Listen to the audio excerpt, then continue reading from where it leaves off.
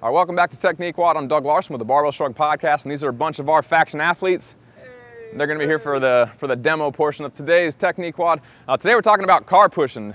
It's basically just like pushing the prowler, but a lot more people have vehicles than prowlers. So what we're going to do today is we're going to talk a little bit about the technique behind it and kind of why you might want to use car pushing in your program, and maybe different intervals or different setups that you can develop workouts from. So technique number one, or point number one rather, this is just like pushing prowler. Like I said, you want to get as low as possible, arms locked out, and then you're just driving with your hips probably about the same level as your hands, elbows always locked out, and then you always should have a driver in the driver's seat. Then you always have a driver in the driver's seat. They can steer and apply the brakes if needed. So my favorite ways to do car pushes is to do 100% full speed intervals for as long as you can tolerate. Maybe it takes you 30 seconds or a minute, and then you basically just rest until you feel totally fine, maybe 3 minutes to 5 minutes as your rest interval, and then you can do that maybe 5 to 10 times total. If you're going 100% full speed and you're really putting out, then that should be all you need to get a really good workout, just like doing airdyne sprints or pushing the prowler. 30 seconds, 60 seconds, 100% full speed is plenty of work to get you very tired and very fatigued and give you a good benefit from that. With the car, I actually like to do it with a group of people, which I think is more fun. So there's a variety of ways we could do that if we take a couple of guys. One way I like to do this is just pick a distance.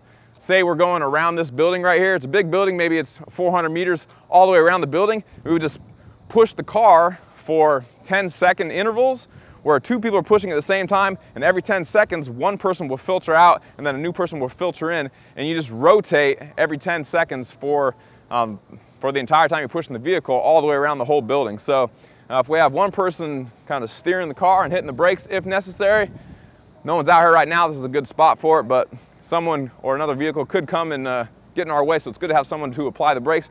So it looked like this. If we had you guys come over here, and you guys can just kind of line up on this side. So after 10 seconds, this guy's gonna fall out, and this guy's gonna scoot over, and then a new person's gonna come in. And then, yeah, just go ahead and stand right there. And then after 10 more seconds, David will come out, she'll scoot over, and a new person will come in, and they're just gonna rotate just like that every 10 seconds. So we'll start with you guys. It'll look like this. Every time I say rotate, you guys are you're gonna go out, you're gonna come over, and you're gonna come in. Does that make sense? Okay, so here we go. Ready, 1, 2, 3, push. Push as hard as you can. There you go. All right, now rotate, and you come in, and you can go out. Ooh. And rotate. And rotate. There you go, rotate. There you go, rotate. All right, go and take a break. All right, brakes. All right, very nice. So, he's so tired.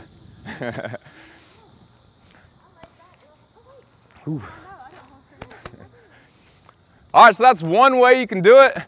With two people, it's pretty easy with a light vehicle.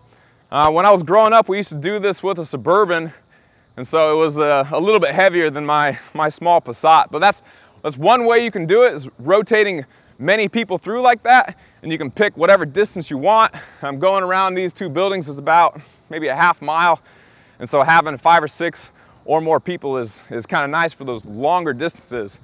If you're all by yourself, or maybe you have like 3 people, then you might want to do short intervals with a longer rest break, and then you can just apply the brakes until you guys are feeling better. You can go every minute on the minute. You can break up your intervals however you'd like, but it's great conditioning overall. Just remember, always go 100% full speed when you're pushing, rotate frequently, and it's a lot of fun. If you have more questions about anything, car in neutral? Yeah, obviously have your car in neutral. If you have more questions about pushing the prowler or pushing the car or anaerobic type conditioning like this or interval training, you can always go to barbellshrugged.com, click the Ask a Question tab at the top of the page, and we can do a Technique WOD about it in the future.